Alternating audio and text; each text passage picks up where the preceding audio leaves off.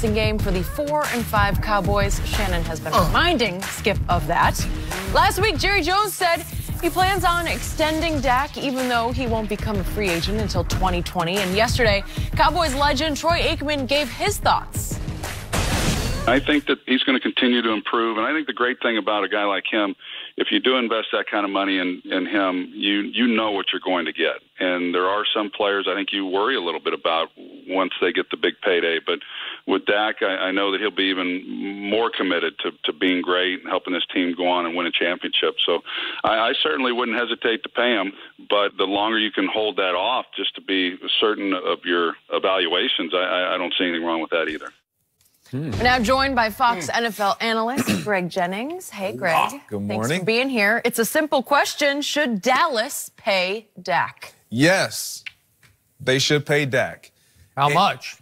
That's the question. That's the question. And when you look at it, the reality of it is they don't have to pay him right now. They actually could wait through the end of next season to pay him and make that decision. However, you run a risk. You run a major risk. And this is why what Troy Aikman is saying is absolutely 100% correct. I believe if you pay Dak Prescott, you will not get a guy that's going to backtrack. You're going to get a guy that's going to be even more committed, more loyal, more demanding of even himself to perform at a high level. The question becomes, though, if you choose to wait and you put pieces around him and he comes back to performing like he did or better year one, now you have to back up that Brinks truck and dump a lot more of that bag into his back pocket. And so for me, I think you pay him now because Jerry Jones, one thing about being in a locker room and being within the confines of the walls of the locker room, you know who guys are, and they know who they see every single day on the practice field as a leader, all these tangibles that make him a great asset. Yes, does he have some things that we would like to see him improve upon on the field? Accuracy, timing, delivering the ball, not getting rid of the ball, 100%. I think these things can be addressed. Now, obviously, they'll have to make some more decisions. Does Jason Garrett and Linehan stay? Yep. If they move out, then you get him, pair him with someone else that he can thrive with, that he can grow with. But I think the decision is to pay Dak Prescott, pay him now, because you know he can be a promising quarterback in this National Football League.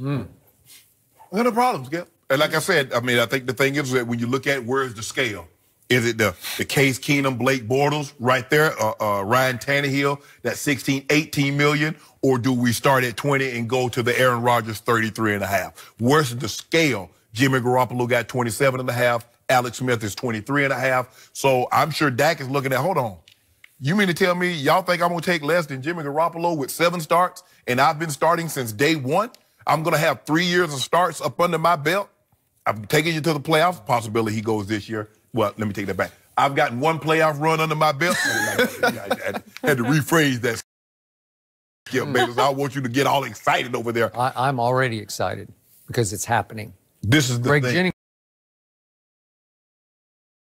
Jennings agreed yesterday. It's happening. They're going to have to pay him now, because if you don't pay him now, you wait till next year.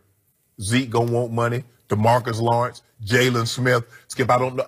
How do you, but here's the thing. You still got Tyron Smith on a max contract for a left tackle. You got Travis Frederick on a max contract at a center. You got right guard Zach Martin. Skip, there's only so much money to go around. Yep. And then you're going to have to make a decision on Amari Cooper. Now, you do have him under contract for about, what, 14.9 next year. You're going to have to make a decision on, you almost have to keep him because you gave up a first rounder to get him. They already said this is for the long haul. Yeah, so going rate for a wide receiver somewhere, you know, somewhere between 15 and probably $17 million when you do this. So they have to do it, Skip, because there's not a viable option. It's not like they got a first round pick that they can go into the draft in 2019 and get a quarterback. They got him, their first round pick for 2019 is Amari Cooper, because that's what they gave up to get him. You almost have to, and you overpay for quarterback, Skip, because they're so hard to find. And if you think you have a decent one, you better keep him, and you better lock him up for the very foreseeable future. So are you saying that Dallas is stuck with Dak? Is that your conclusion? Yeah, I feel comfortable. Are you saying it's by default that they should re-sign him? Well, it doesn't matter, Skip. It doesn't matter. They got him. That's what they got. Huh. This is the quarterback you have basically said is a bust. This is the quarterback that you have constantly ridiculed day after day after day. Are you just trying to wish him upon Dallas because that will keep Dallas as mediocre at best? Yeah. Is that what you're saying? All I'm saying is that Brock Osweiler has a 300-yard passing game this year. Does he have any more weapons than what Dak Prescott have in Dallas? Oh, that's what I said, too. So, I am Gase. I am 100% sold on Dak and whatever. I'm with you. I would do it sooner than later. I don't know when exactly sooner needs to be, but I would pay him whatever the market will bear. He will be worth it in the long haul. I'm convinced of him as a leader, as a warrior, and as a big game, big stage, fourth quarter playmaker. And I agree with everything you just said. Does he hold the ball too long? Does he get a little gun shy? Does he force balls that he shouldn't force? Yes, yes, yes. And to your point, if I put him in a vacuum, does he have the arm talent that Patrick, my homeboy, has, or Aaron Rodgers? Nope, he doesn't have that kind of arm talent. Does he have a good arm? Yep, he's got a good arm. He has an NFL arm. When he gets in rhythm, is he accurate? He can be deadly accurate. When he gets on a roll, because he'll just long drive you to death. Once he gets going, once he gets a flow going, as he did against Philly, at Philly on Sunday night, he had 4 long drives, a field goal, and 3 touchdowns. He had 2 long fourth quarter drives that won the football game. He made play after third down play in those drives.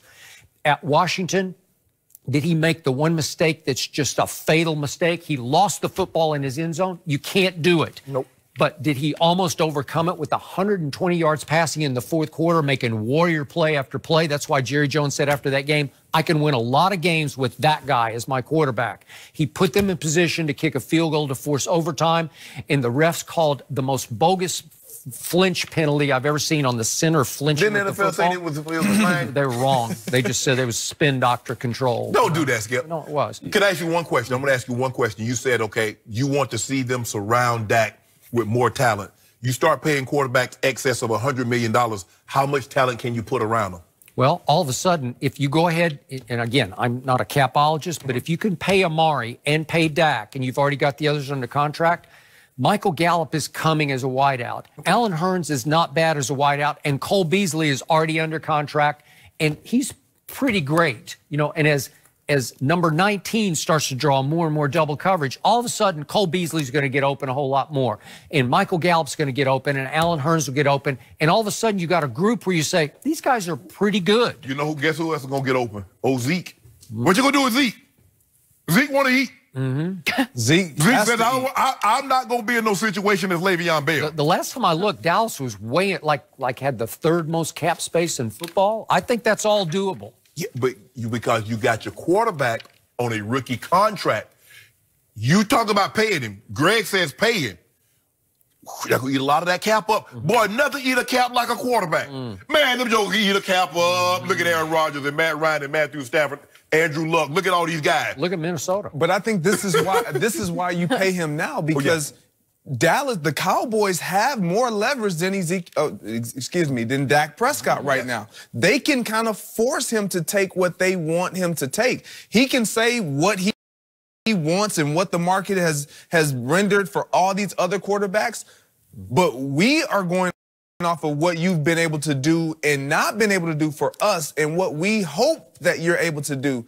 And when it comes to the guys around him, when you add a guy like Amari Cooper and he plays like a #1 guy, all of the other guys will get better. You got it. And you don't have to pay them the way you pay Amari Cooper. All those other guys will improve because they get pressure alleviated from them because of the play of a guy like Amari Cooper, and your quarterback will get better. So I don't think that this is a situation where you're worried or you're backing into paying a Dak Prescott. You want him to be your guy. You believe he's your guy. You've evaluated him more than anybody in this National Football League. I'm going to say this one more time. You devalue Dak Prescott for what happened at the end of last year and the beginning of this year. But his first 25 games in the National Football League were the highest quality. His 13-3 rookie year, followed by a playoff game against Aaron Rodgers, in which he did throw for over 300 and 3 touchdowns. Was that the last time? No, it was not the last time. And then the first 8 games last year, they were 5-3 after the first 8 games, and he was 16 touchdowns to 4 interceptions. Go tell me they weren't big-time games. Go show me, go look at the tape against Aaron Rodgers 3 times. He outplayed him all 3 times on the biggest stage in the sport. I'm sorry, I'm taking. So he went 16-4. No. And then what happened after that? No. He started 5-3, and then what? This game at Atlanta last year, Zeke got suspended. Ty Smith couldn't go. Sean Lee was hurt. That's the time that I need to see Dak deliver us from evil. No Zeke, and no Tyron Smith. Des Bryant was delivering you to evil by leading the league in drops. You see what he did? You see what I he do. does? I You see what he do. does, Greg? But here's the thing: like we've been enamored by all these great quarterbacks being able to lead these teams with nothing. Maybe that's not Dak Prescott right now, and Dallas understands that's okay. We want to be able to build around him and let him flourish. That's all I'm saying, Skip. Timing is I don't want you to give him all the credit, but then remove all the blame. That's all I'm saying, Skip. We gotta I'm move good to on. go.